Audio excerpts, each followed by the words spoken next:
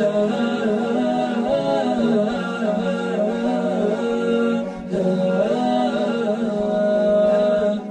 ريح الطيب والعود والفرح والخير ممدود يا هلا من سيئات أعمالنا من يهده الله فلا مضل له ومن يضلل فلا هادي له وأشهد أن لا إله إلا الله وحده لا شريك له وأشهد أن محمدا عبده ورسوله صلى الله عليه وعلى آله وصحبه وسلم.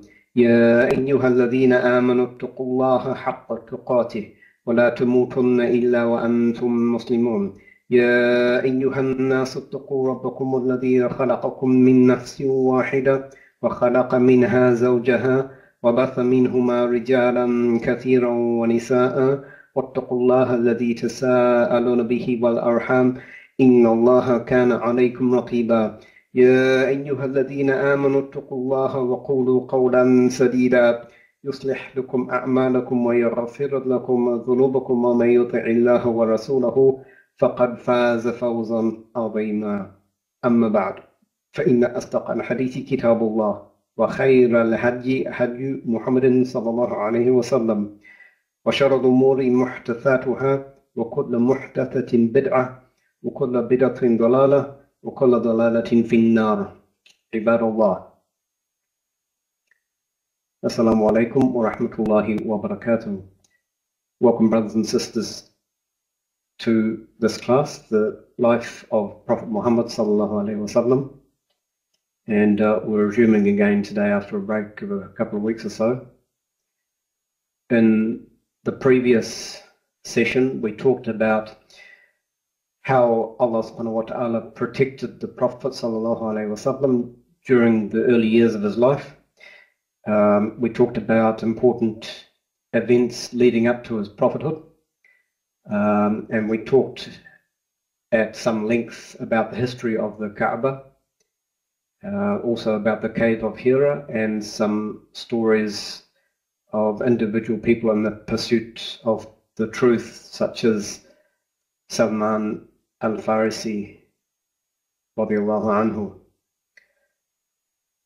So inshallah we'll go to today's quiz, which was taken from the last session we had 2 or 3 weeks ago.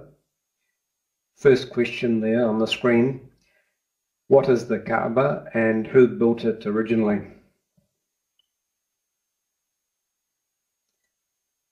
If you can type your answers on the screen.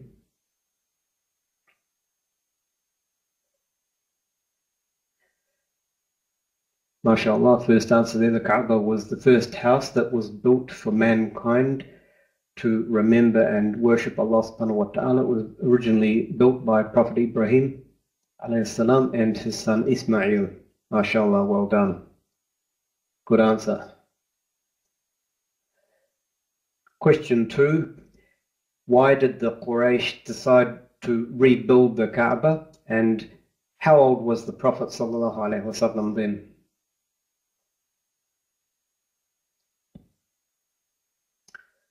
Why did the Quraysh decide to rebuild the Kaaba, and how old was the Prophet Muhammad sallallahu alaihi wasallam then? MashaAllah, answer on the screen there. The Quraysh decided to rebuild the Kaaba due to the Great Flood and other natural causes. The wall of the Kaaba began to break down, and the damage was so bad they were afraid the walls would collapse any time. Therefore, they decided to rebuild it, and the Prophet sallallahu alaihi wasallam was 35 years old at that time. And another answer there: the Kaaba is the house of worship and originally built by Prophet Ibrahim and his son Ismail. Okay, very good answers there. Next question: what sort of money did the Quraysh decide to use to pay for the reconstruction? What sort of money did the Quraysh decide to use to pay for the reconstruction of the Kaaba?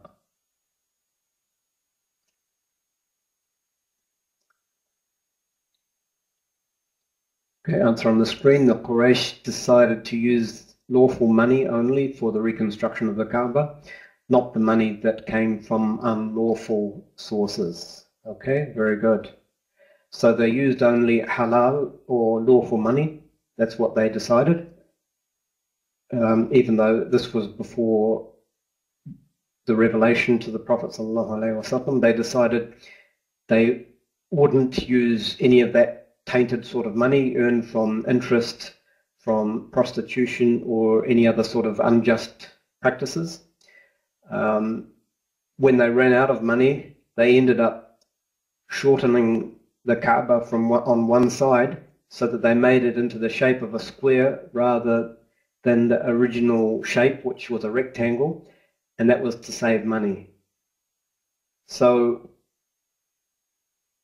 this also is a sign of how deeply the Quraysh were in wrongdoing, that there wasn't enough lawful money in such a very wealthy trading city to rebuild the Kaaba completely to its original size and shape. So the area of the Kaaba which they left out was what we refer to today as Al-Hijr. So that's the semicircle part you see outside outside of the Kaaba as it's built today. So they settled for a smaller version, and they put a mud brick wall called Al-Hijr to indicate the original size of the Kaaba. Okay.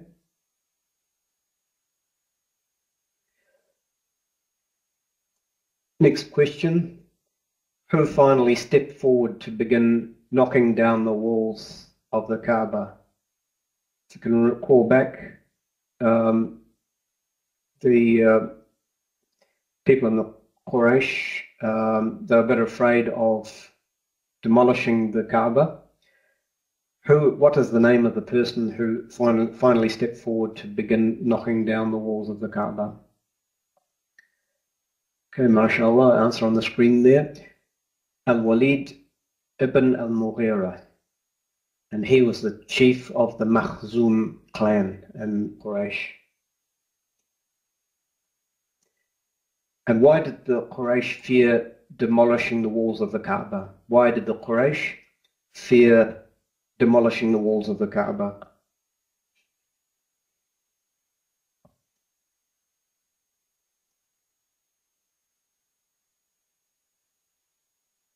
MashaAllah, answer on the screen. Even though Quraysh were mushrikeen or idol worshippers, they believed and feared Allah subhanahu wa ta'ala and felt guilty about demolishing the walls of the Kaaba. They thought it would be a major sin if they start demolishing it. Okay, so they thought that they might earn Allah subhanahu wa ta'ala's anger and be punished for that. Which tribes performed the building reconstruction? Which tribes performed the building reconstruction of the Kaaba?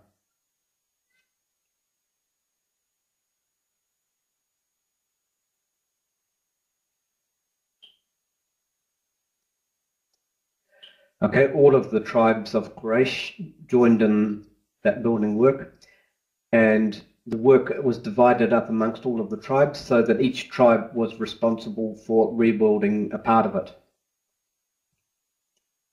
Okay, so that was all of the tribes did that. And what happened when it was time to put the black stone in its position in the Kaaba? What happened when it was time to put the black stone into position in the Kaaba?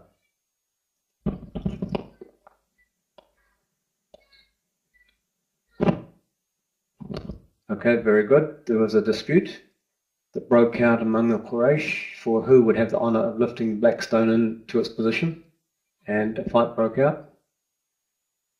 Very good. And the construction was completed without any kind of incident. So then that dispute broke out amongst the Quraysh over who would have that honor of lifting the black stone into position. So when they were rebuilding the Kaaba, every tribe took responsibility for building part of it or one side of it, but that problem came up when it was time to place the black stone.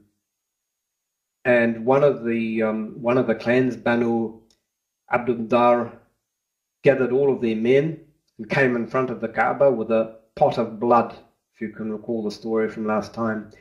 They placed this pot of blood in front of everybody, and they all stuck their hands into the blood and then pulled them out. In other words, they were telling everyone that this is what will happen if we don't place the black stone in its place. So it's like pledging to fight to the death. So it was pretty serious. Okay.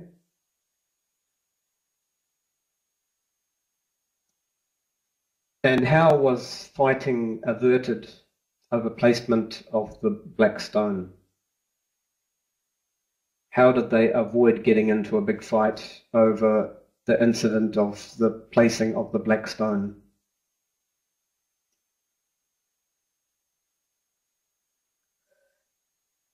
MashaAllah, the answer on the screen, the oldest man of the Quraysh, Abu Umayyah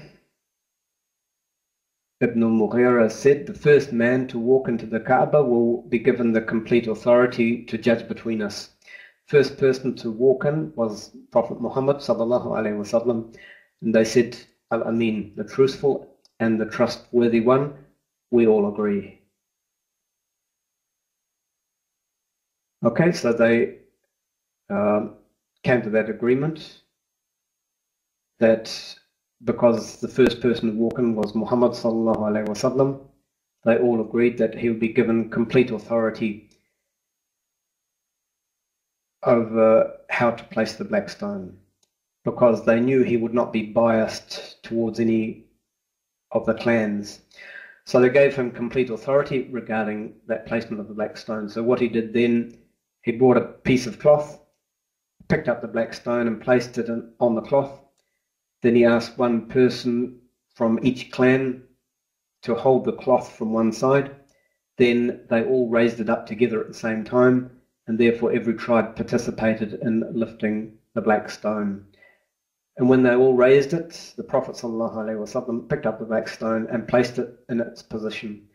So it was the Prophet ﷺ who placed the black stone in its spot, and this was the second time that the Kaaba had been built.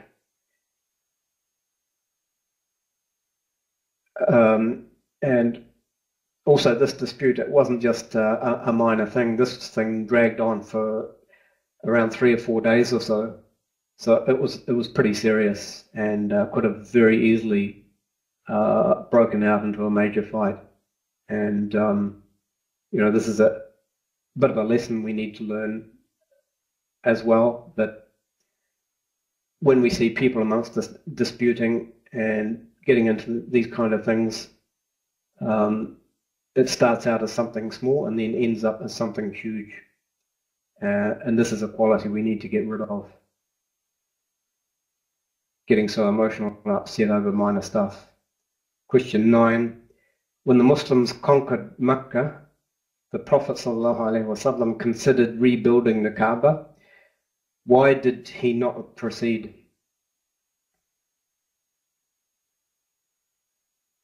When the Muslims conquered Mecca, the Prophet ﷺ considered rebuilding the Kaaba. Why did he not proceed with that?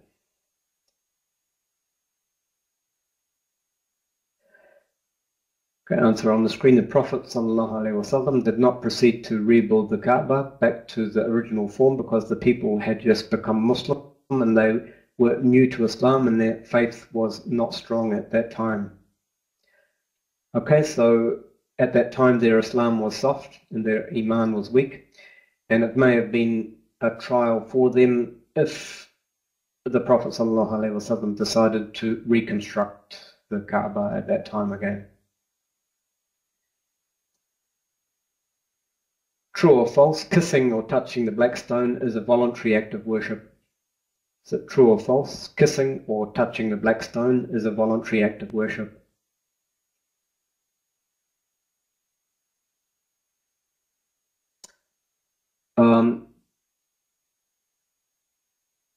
Okay, there's one of each answer there. So probably the best answer is that it's false, even though it is optional or a voluntary thing to do.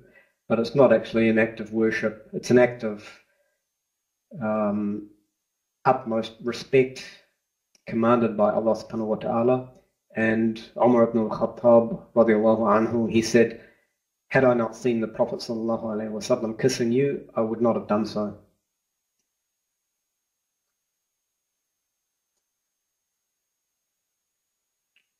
Last question. In the years leading up to the prophethood of Muhammad sallallahu alaihi wasallam was a solitary man who believed in the oneness of Allah subhanahu wa ta'ala.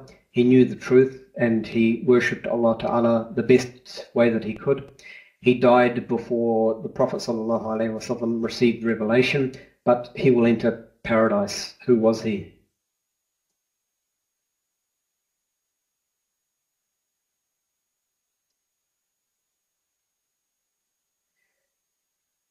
Very good. He was Zayd ibn Amr ibn Nufayl.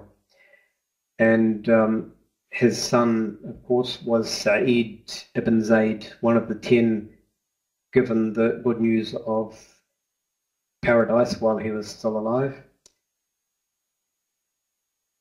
And in that story, his son Sa'id, he went to the Prophet ﷺ and inquired about his father. He wanted to know what will be the faith of his father because he died before prophethood. And the Prophet ﷺ told Sa'id, your father will come on the day of judgment as a nation alone.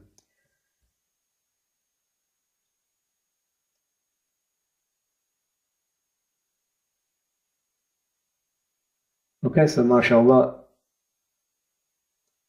very good answers to the questions there for the quiz from last time. Going to move on today and discuss how the people were being prepared to accept the prophethood of Muhammad sallallahu alaihi wasallam. And it was from the wisdom of Allah subhanahu wa ta'ala that people were being prepared for the prophethood of Muhammad sallallahu alaihi wasallam in various ways. Some of these are as follows. And the first one there, the previous prophets gave their people good news of the coming of Prophet Muhammad sallallahu alaihi wasallam. Prophet Ibrahim alayhi salam asked Allah subhanahu wa ta'ala to send a messenger from among the Arabs, and Allah subhanahu wa ta'ala answered his supplication by sending Prophet Muhammad sallallahu alaihi wasallam. And Allah subhanahu wa ta'ala tells us in the Holy Quran, أعوذ بالله من الشيطان الرجيم ربنا وبعث فيهم رسولا منهم يتلو عليهم آياتك ويعلمهم الكتاب والحكمة ويزكيهم إنك أنت العزيز الحكيم. Our Lord, send amongst them a messenger of their own. And indeed Allah Ta'ala answered their supplication by sending Muhammad sallallahu alayhi wasallam, who shall recite to them your verses and instruct them in the book, this Quran, and Al-Hikmah, or the Sunnah, and sanctify them. Verily, you are the Almighty, the All-Wise.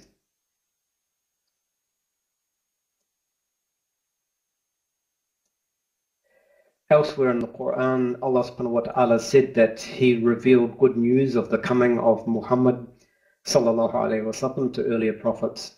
In particular, Allah subhanahu wa ta'ala mentioned the good news that Prophet Isa or Jesus gave to his people.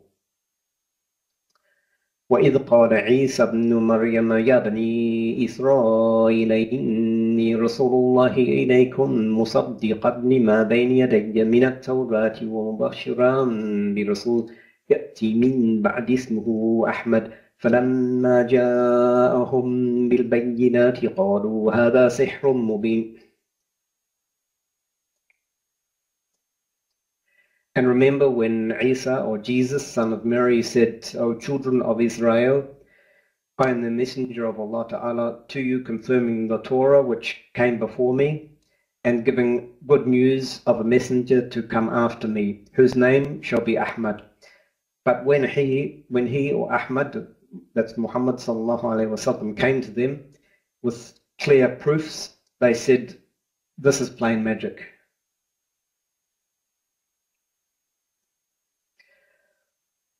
The native dwellers of Medina from Aus and Khazraj tribes who then became known as the Ansar, related that the Jews of Medina would inform them about the imminent appearance of the Messenger of Allah sallallahu alaihi wasallam.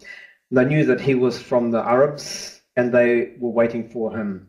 The fact that the Ansar were previously told about the coming of the Prophet sallallahu alaihi wasallam is one of the main reasons that prompted them to believe in the Prophet sallallahu alaihi wasallam as soon as he invited them to Islam.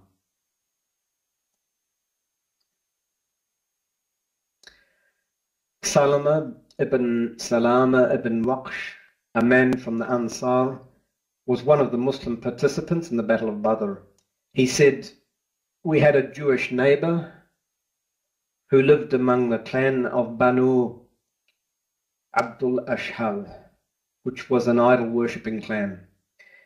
Just prior to the advent of the Prophet ﷺ, this neighbor left his house, came out to us, and sat in the gathering of Abdul Ashhal. That day, I was the youngest person in the gathering. I was wearing a robe and lying down in the courtyard of my family. He, his Jewish neighbor, mentioned resurrection, or the Day of Judgment, the accountability, the scale in which good and bad deeds will be measured, paradise, and the hellfire. So he was speaking to people who were polytheists and idol worshippers, people who didn't believe in those things like resurrection after death. And here he's talking about his own clan, the Banu Abdul Ashhal clan. They said to him, "What? Do you really believe in all of that stuff, that people will be resurrected after death to a place that contains a fire? Do you really believe that in that place that they will be rewarded for their deeds?"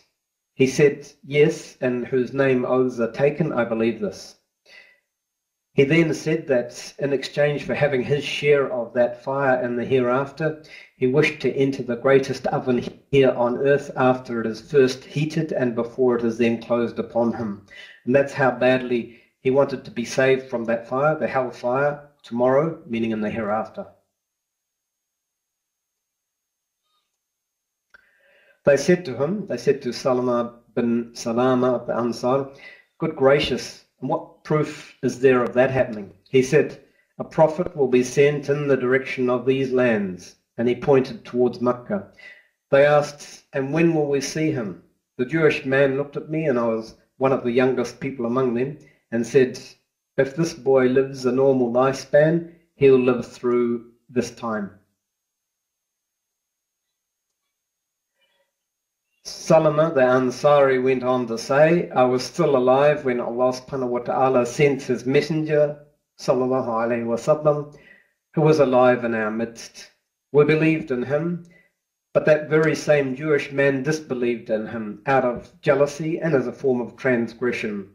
We said to him, were you not the one who said about him what you said?" He said, "Yes, but that's not him." So this Jewish man of Medina, who was knowledgeable, he knew that there was a prophet coming from the direction of Makkah. He was aware of hell and heaven, and he knew that the time for the arrival of the prophet was very near. However, when the Prophet ﷺ was sent, this Jewish man refused to follow him. And there are many narrations showing this attitude of the Jews. They knew about the coming of the Prophet ﷺ. In fact, many of them were there in Medina because they were expecting his arrival. When the Arabs of Medina would dispute over something, the Jews would tell the tribes of Aus and Khazraj that one day there is going to be a prophet sent among us, and when that happens, we're going to kill you like the people of Ad were killed. So this turned out to be a preparation of Aus and Khazraj tribes for the coming of the Prophet by the Jews. And when Aus and Khazraj met Muhammad ﷺ in Mecca, they immediately believed because they knew that this was the person that the Jews used to talk about. In fact, after their meeting, they went back to their tents and they said, "This is the man the Jews have been threatening us with, so let's follow him first." This means before the Jews accepted Islam, before they accept Islam and attack them, the Ansar. So the Ansar were kind of in a hurry to believe, but then the Jews, they refused to follow Muhammad sallallahu alaihi wasallam. Abdullah bin Amr radiallahu anhu said by Allah Ta'ala, the Messenger of Allah sallallahu alaihi wasallam is described in the Torah with the same description that he is given in the Quran. O Prophet, we have sent you as a witness, a bearer of glad tidings, a warner, and a protector of the illiterate ones, the Arabs. You are my slave and messenger. I have named you Al-Mutawakkil, the one who relies on Allah Ta'ala. He, and now he's talking in the third person, but still referring to the Prophet sallallahu alaihi wasallam, he is neither rude nor harsh, and he is not one who raises his voice in the marketplace during disputes.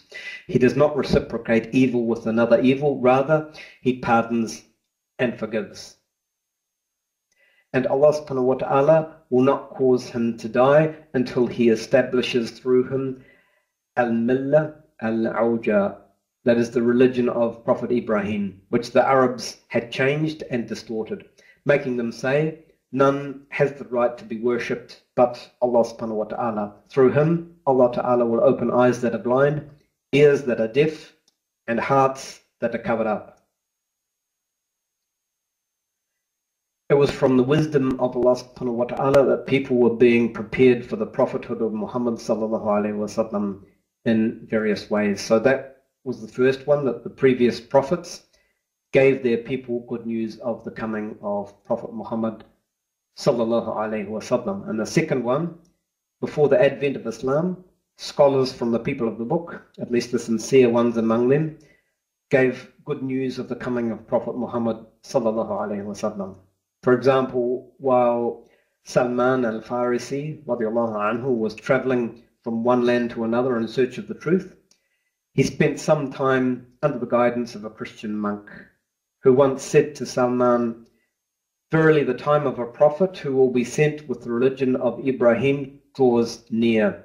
He will appear in the land of the Arabs, and he will migrate to a land that is situated between Harratain, land that is replete with volcanic rocks, and this refers to the lands that border Medina to the east and to the west.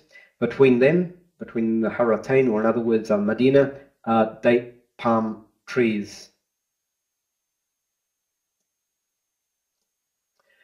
He will have with him signs that are not hidden. He eats from what is given to him as a gift, but he doesn't eat what is given as charity. And the stamp of prophethood is located between his shoulders. If you're able to go to those lands, then do so. Eventually, Salman radiallahu anhu made it to Medina, though in the process he was wrongfully taken captive and turned into a slave. Shortly after Salman arrived there, the Messenger of Allah sallallahu alaihi wasallam migrated to Medina. Wanting to put the monk's words to the test, Salman radiallahu anhu went to the Prophet sallallahu alaihi wasallam and gave him some food, saying that it was being given as charity. The Messenger of Allah sallallahu alaihi wasallam gave the food to his companions, but he did not eat any of it himself. Later on, Salman returned with more food, and this time he told the Prophet sallallahu alaihi wasallam that he was giving him the food not in charity, but as a gift. The Prophet sallallahu alaihi wasallam gave some of the food to his companions, and he ate some himself. Then on another occasion, Salman saw with his own eyes the third and final sign, the stamp of prophethood between the Prophet's shoulders. Salman then immediately embraced Islam.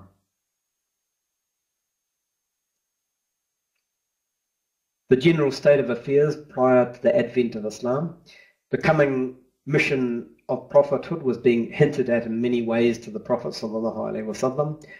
For instance, Jabir ibn Samurah radiallahu anhu reported that the Messenger of Allah ﷺ once said, verily I know a stone in Mecca that would extend greetings of peace to me before I was sent as a prophet. Indeed, I still know it now. Also, even before the angel Jibreel alayhi salam appeared to the Prophet sallallahu alaihi wasallam for the first time in the cave of Hira. The Prophet sallallahu alaihi wasallam would see true dreams.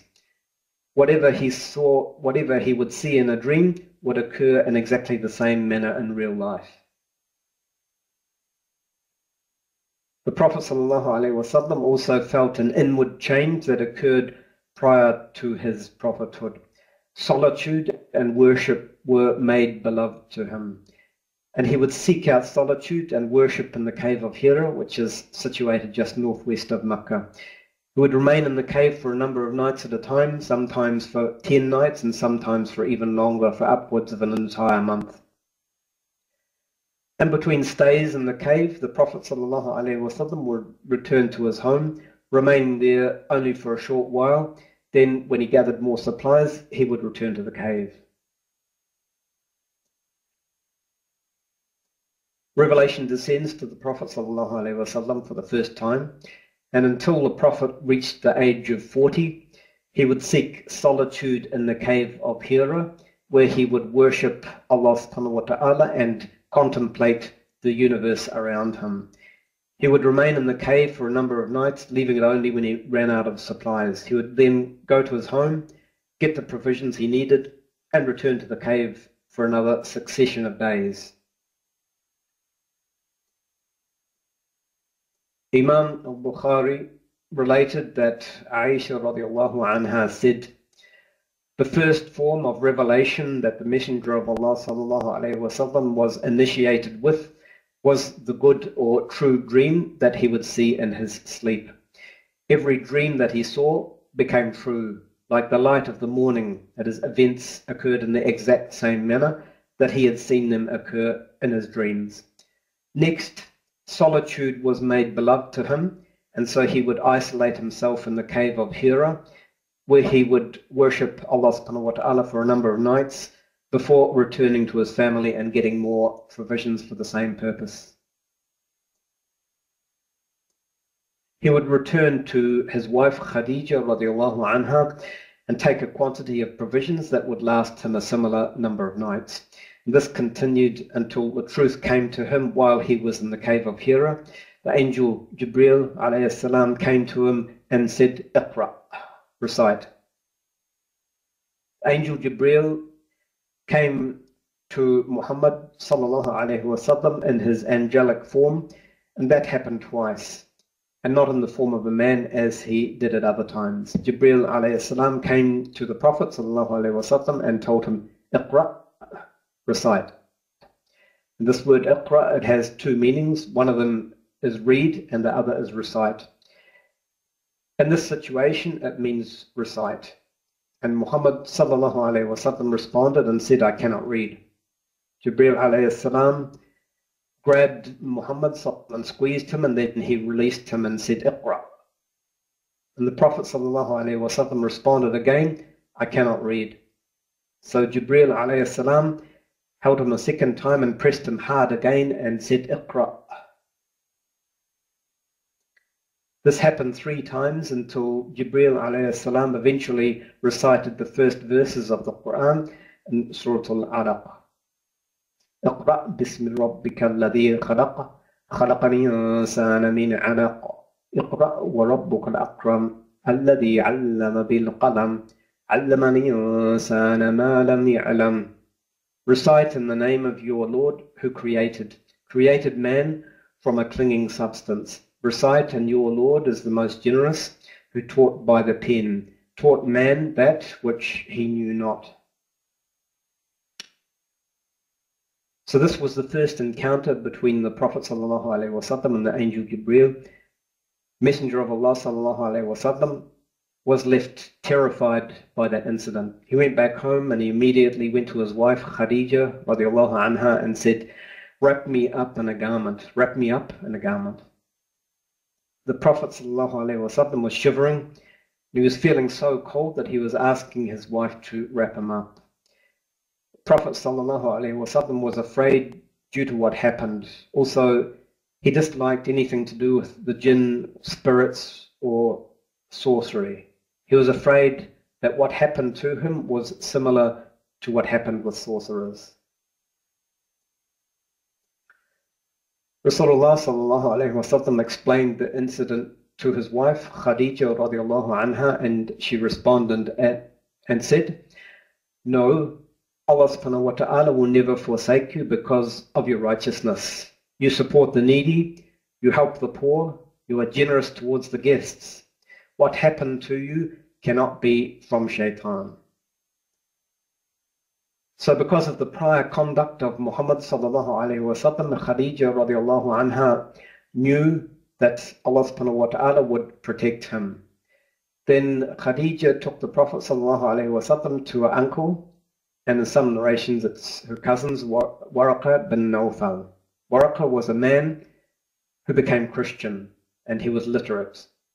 And he had scrolls from the Bible which he would study. Waraqah asked Muhammad sallallahu alayhi wa sallam to narrate the entire event to him.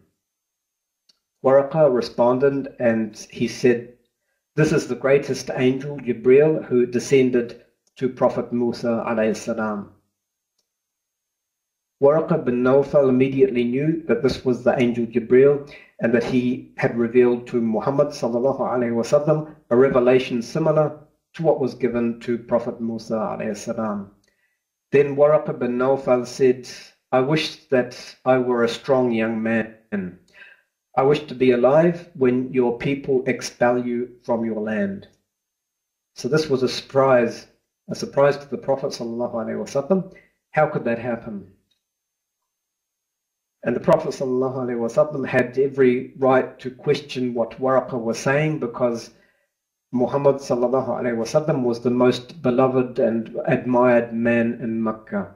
He belonged to the noblest family in Mecca, Banu Hashim, and he had no problem with the people to give them any reason to drive him out of Mecca. And lastly, the kind of culture that he was living in, it was unacceptable to drive somebody out of his own land. In the tribal societies, the only way to survive in the harsh environment of the desert was to hold on together, and so there was extreme loyalty within the tribes. So the Prophet ﷺ said, "And will they indeed expel me?" "Yes," said Waraqah. "No man has ever come with what you come with except that he has been treated as an enemy. If I am alive when that day of yours comes, I will indeed support you and help you a great deal." Shortly after, Waraqah died, and the revelation stopped for a while. Waraqah was a wise man who studied history. He knew exactly what happens when truth and falsehood collide. He knew that even though Muhammad sallallahu alaihi wasallam was admired by his people, but because he will call them to Islam, this is what would happen to him. And what Waraqah bin Nawfal said turned out to be true. These words of Waraqah were an early warning to Muhammad sallallahu alaihi wasallam for what was coming ahead, that it will not be easy.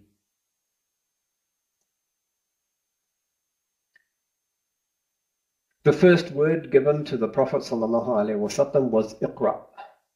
And what that means for us as Muslims today is we are an ummah that reads and studies, an ummah that learns.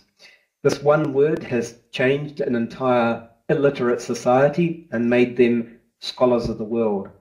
And at that time, the followers of Muhammad sallallahu alaihi wasallam were illiterate, but these words inspired them to learn. And within a very short time, the Muslim Ummah became the most educated, scholarly nation on the face of the earth. The number of scholars that this Ummah has produced is unsurpassed. When you look at the quality of these scholars, you find uniqueness. They don't resemble the scholars from any other nation. Take, for example, the memory of Imam al-Bukhari. His ability to memorize over 250,000 hadith. Or for another example, Imam Shafi'i, who said, "When I open a book, I have to cover one page at a time because I memorize everything and I don't want the information on 2 pages to mix." So he had something like a photographic memory. Or another scholar, Al-Wafa ibn Aqil, who wrote an encyclopedia of over 300 volumes. Unfortunately, it didn't survive in the original copy. It was in the library of Baghdad, which was destroyed. But it was the power of the word Iqra, which brought this change in the Ummah. But with the Prophet ﷺ, the situation was different. He did not learn how to read and write. For him, the word meant recite, to recite and repeat the words of Allah subhanahu wa ta'ala. Whereas for us, it means that we have to learn how to read and write. Why? Because Allah subhanahu wa ta'ala wanted the Prophet ﷺ to be illiterate, and it was a part of his decree. Also, Allah subhanahu wa ta'ala says in Surah Al-Ankabut,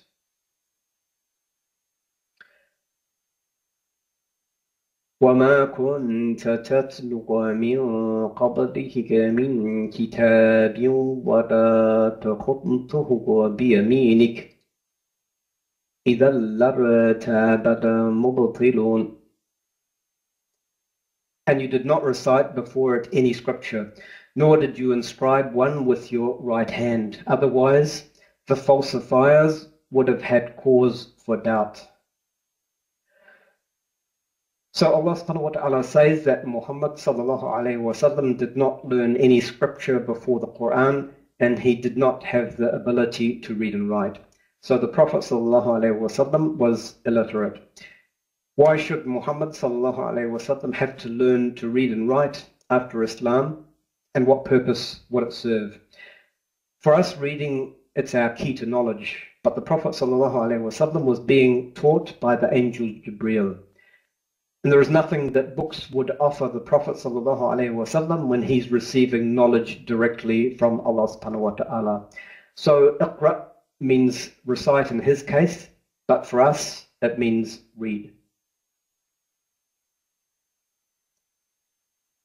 Allah subhanahu wa ta'ala also makes a promise in Surah Al-Qalam, Noon wal qalami wa ma yasturun, by the pen and what they inscribe.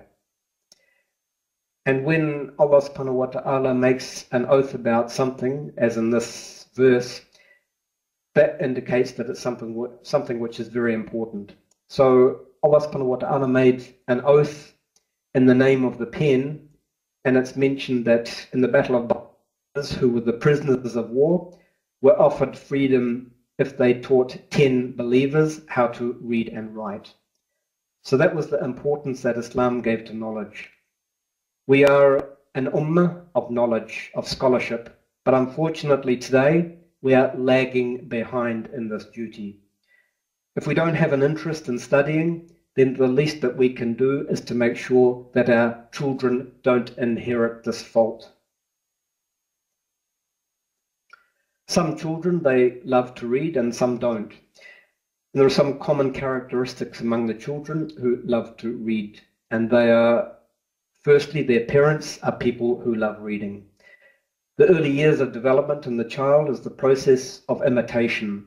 So when the child sees his parent with a book, he or she will automatically start playing with books and magazines, even though he or she isn't able to read yet. The child would just love to imitate. So in your house, in front of your children, you should read so you can give them a good example. Secondly, they grow up in a print-rich environment. A house which has many books, or a library, so they have access to books. And as they grow up, they can have their own library.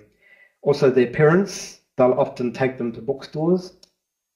Also, these are children who are not addicted to screens, like the highly addictive games that you find on computers and iPads, and programs on TV and all that stuff.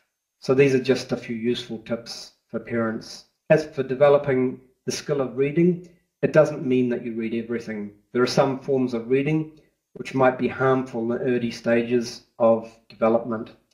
Once in the early days of Medina, the Prophet ﷺ, he saw Umar ibn al-Khattab radiallahu anhu reading some scrolls of Torah. The Prophet ﷺ, he became so angry that his face became red, and he criticized Umar for reading from the Torah. But that wasn't a permanent ban. It was only in the early days until the Muslims developed a solid foundation. Then later on, that order was abrogated, and the Prophet ﷺ said, I have prohibited you from reading the stories of Banu Israel, but now I'm allowing you to read it. However, don't believe in it and don't disbelieve in it.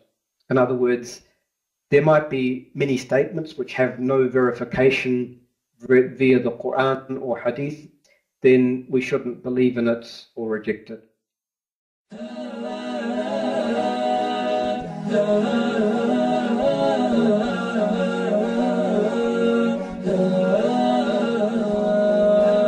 فاح ريح الطيب والعود والفرح والخير